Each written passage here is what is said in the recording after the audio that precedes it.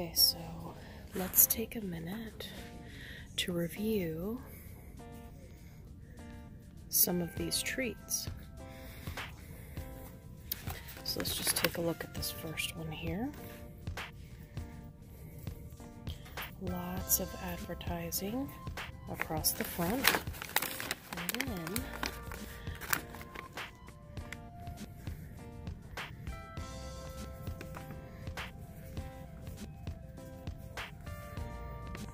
right.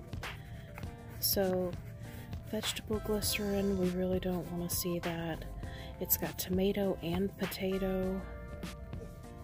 We've got gelatin, which is always a bad sign. That's, you know, not the same quality gelatin that's used in human preparations like Jell-O, but it comes from the same place. You know, it's rendered animal pieces. Let's take a look at another one.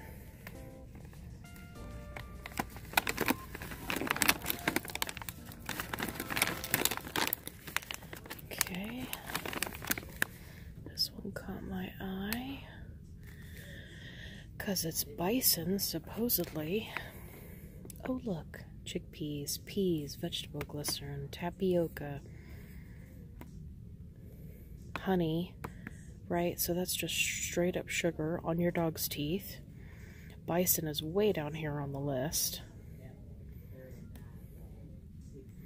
Sorry, I'm trying to make it so there's no glare. Anybody who's watched my videos, you know how much I despise natural flavor.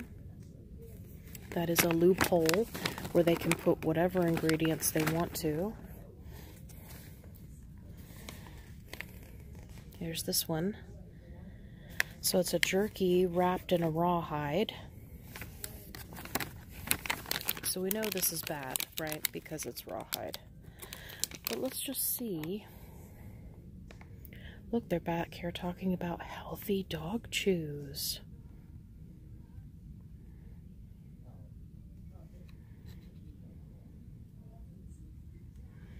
This product is intended for occasional use. Yes, well, it shouldn't be intended for any kind of use ever. Here's another one. Edible and digestible. So let's take a look at the ingredients.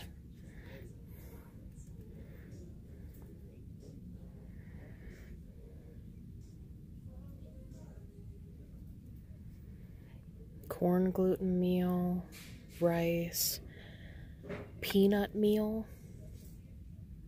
This has got that dreaded carrageenan in it. Brewer's yeast.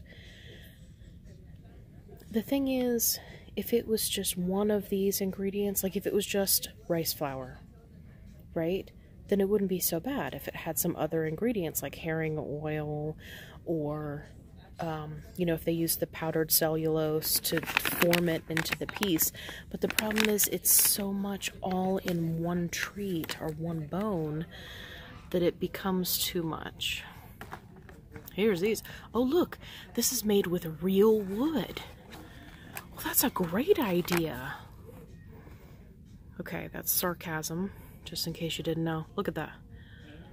No ingredients.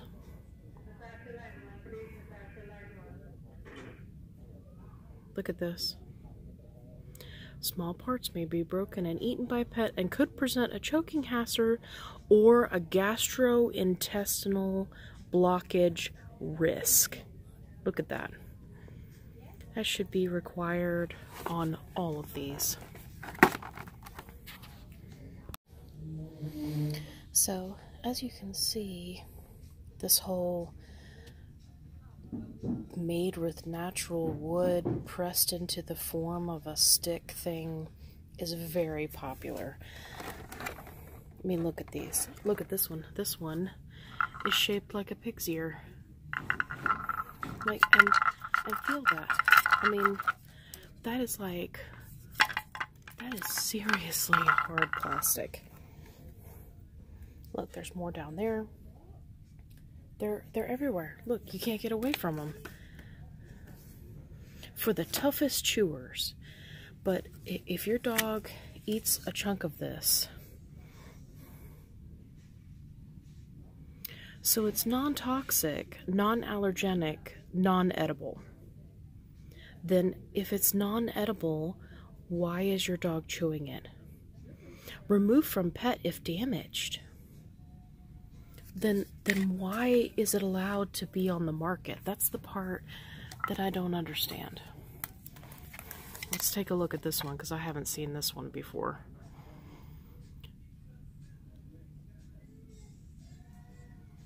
Same thing. I mean, it's crazy. Look at this one. This one really looks like a stick. I just don't think you're setting your dog up for success if that's the type of thing that you're going to give them to chew on. Here, let me move this out of the way. Everybody loves to feed these, right? The greenies. So let's take a look at those ingredients. I mean, look at this ingredient list. Wheat flour, wheat gluten, gelatin, powdered cellulose. I mean, just right off the bat, this is an allergy in a bone. I mean, all of those are inflammatory ingredients. No wonder there are so many cases of dogs that eat one of those and then have severe diarrhea.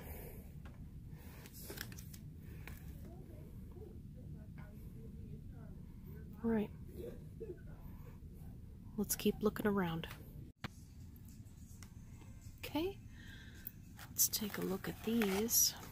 And these are biscuits, so I know that they're going to be bad.